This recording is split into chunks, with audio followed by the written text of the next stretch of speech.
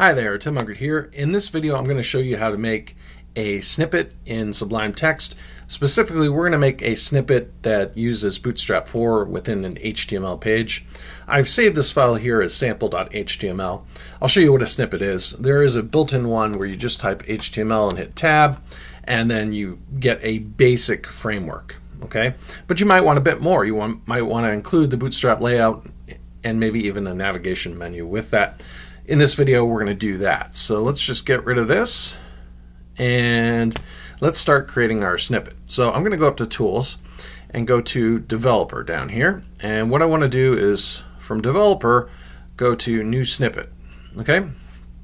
So you need this stuff here, the content stuff here, which starts with the C data, and you need these ending brackets here. And in between, this highlighted portion here is going to be where you're going to put your snippet. Okay, so we probably want to include a lot from just the basic HTML snippet. So let's get that stuff. So we'll get this stuff here, and I'm going to put that in here, and I'm going to add a description tag too. Let's add that. So we'll do meta name equals description, and then content equals, and then in between the content braces, we're going to put a $sign. And then two curly braces. Inside the curly braces, I'm going to do a 1 and just type something like enter description here. And what that's going to do is when we expand the snippet, it's going to put my cursor right there to do that first. Second place I'm going to put this, I'm going to put a $sign, two curly braces here. Let's put 2 and just say enter title here. Okay, so that's going to move me to the second place, and then probably in the body we want to enter some content, but first we want to bring in some of the Bootstrap stuff. So let's do that. So if I go up here and I search for Bootstrap 5, I can have this introduction here, and we have this CSS file we need to copy, so let's copy that. Let's put that, let's make a comment in HTML. So we'll say Bootstrap CSS, and then we'll paste that in here. So we've got our Bootstrap CSS coming in. We also need the JavaScript, so I'm going to copy this bundle, and we'll go down to here, just make another comment, Bootstrap JS, and we'll paste that in there. Okay. And we also may want to add, for instance, a navigation menu. So let's go up here and we'll go to components, and if we go to navbar, we can go and scroll down, and we've got a bunch of different examples here. We got one with a search bar. There's one, but I like it's a little bit farther down, this disabled one. I'm going to copy all of this, okay, and we're going to, let's tab over. We'll make a comment, so we'll do Bootstrap menu, or navbar, whatever you want to call it, and we'll copy that in, and let's get all the spacing all nice and neat. So let's move that over a little bit. We probably want to get it 4 spaces, but you know, we could mess with that a little bit later, but just give you an idea what we're doing for this snippet here. And a couple things I like to change. If I look here, I think the nav class, we want to do like MS Auto here. So I'll add a class in there to specify what I want. You notice I just went to save it there, and it's prompted me to save it in the user, under packages, under user. So let's do that. We'll name this Bootstrap 5 .sublime snippet. Let's do Bootstrap 5 dash starter page, something like that. And we'll click save, and then we can continue to work on it. We probably want to have some links here. So index.html. Here's a nav item. Let's do algebra 1.html, because I'm probably creating a math website because I am a math teacher. Algebra2.html, and then we'll get rid of this disabled part here. We'll just leave it like that. We could add more, but just for working this out, let's just neat this up. We'll do algebra 1 here, algebra 2 here, and we got the home. I'm going to save that again.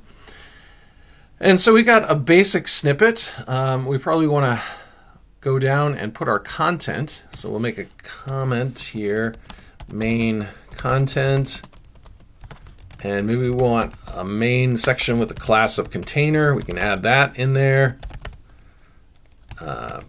and go down here and close out the main. But in here, we'll tab in, and we'll put the $sign in the curly braces, and we'll do 3, and we'll say enter main content here. Okay, so we're building out our snippet quite nice. The syntax highlighting is a little tough here, but we can save it. And let's go down here. We can also do some tab trigger. Maybe we want a tab trigger. So I'm going to uncomment this line here, and let's do the tab trigger. Let's do Bootstrap 5:HTML for our tab trigger. And we could also put in the source. Now, the source, you'd think it's source.html, but it's, I believe it's text basic.html. It might be text.html.basic. We'll figure that out in a moment. So I'm going to save that, go back to my HTML here, and I'll start to type in Bootstrap:HTML, hit tab, and we've got just the HTML that got triggered there. So we're probably going to have to reconfigure our tab trigger, and we might have the scope off. So let's do text.html.basic, and we'll just delete this out if this isn't the case. And let's just do Bootstrap without the :HTML, because that's conflicting with the HTML trigger there. So, okay, so I'm going to do Bootstrap HTML, hit tab, and there we go. Okay, so we got the scope right. And now we've got this nice setup where if I, my cursor's put up here so I can start entering my description. And what you want to do is do a little space and then hit tab, and you're going to move to the title. Here's my title. Do another space, hit tab, and you go, here is my main content. And ideally we want to surround these with paragraph tags, right? But you get the idea. If we save it and then we open this in the browser, we see that we've got Bootstrap pulling in with the nav bar and everything. And you may want to change this a bit. I think this has the class of container fluid. I might want to go container so the nav bar is not all the way up against here. And I'd probably also, for my snippet, I'd want to change it from, where does it say, nav bar. Let me find that. And again, it's a little hard with the syntax highlighting here, and I'm looking for it. Nav bar nav. There it is. Here we go. Let's change it to my website, algebrasuperstar.com. Okay, and let's change this from container fluid to container. Save it. Okay, we can go back here. We can just delete out everything. Do Bootstrap HTML.